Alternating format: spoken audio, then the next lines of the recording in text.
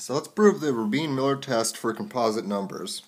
The theorem says if n is odd, we take away 1, we have an even number, we factor out all of the 2's and multiply it by q, where q is odd. So n minus 1 equals 2 to the k times q. Now if a to the q is not congruent to 1 mod n, and a to the 2 to the I times q is not congruent to negative 1 mod n, for all I between 0 and k minus 1, and for some a that's not divisible by n, then n is composite. This is a powerful test because about 75% of such a will be witnesses to a number being composite. So a lot of times we can very quickly and easily tell that a number is definitely composite. However, this test doesn't ensure that a number is prime. However, if a number fails these conditions for one a, then it might be prime, and the more different a's that we try, the more and more sure we can be that the number is prime. So it's a very useful test. Let's go ahead and prove it. And we will prove that by contrapositive. So we're going to let p be an odd prime, and our goal will be to show that it fails one of these two conditions. So either a to the q is congruent to 1 mod n, or a to the 2i times q is congruent to negative 1 for some I in this range. So let's take p minus 1, factor out all the 2's, and multiply by the odd number.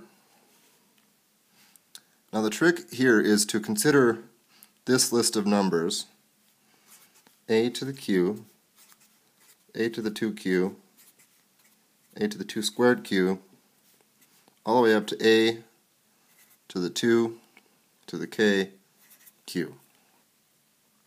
Now note, and we're going to consider all of these, of course, mod p.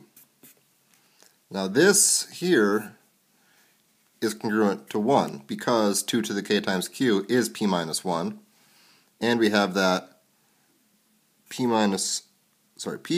does not divide a by assumption.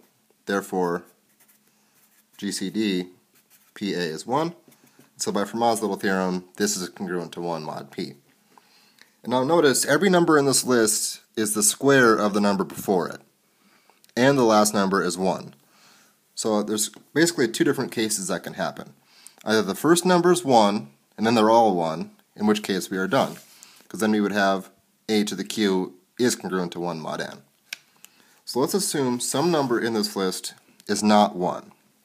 But then eventually that number is squared and it becomes 1.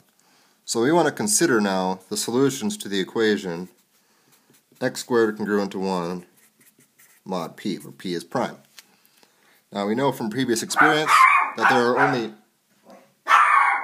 Hey, shut up! So now let's consider the equation x squared congruent to 1 mod p. Now we know from experience there's only two solutions, and they are x equals minus 1 and x equals 1 mod p. So what this tells us is, if there is a number that's not 1 on this list, then eventually negative 1 has to show up, because when it's squared, it becomes 1. Only these two numbers, 1 squared, become 1 mod p. And so therefore, if one of these numbers is not 1, one of them has to be negative 1, and therefore a to the 2iq is congruent to negative 1 for some I in this range. And so by the contrapositive, this completes the proof.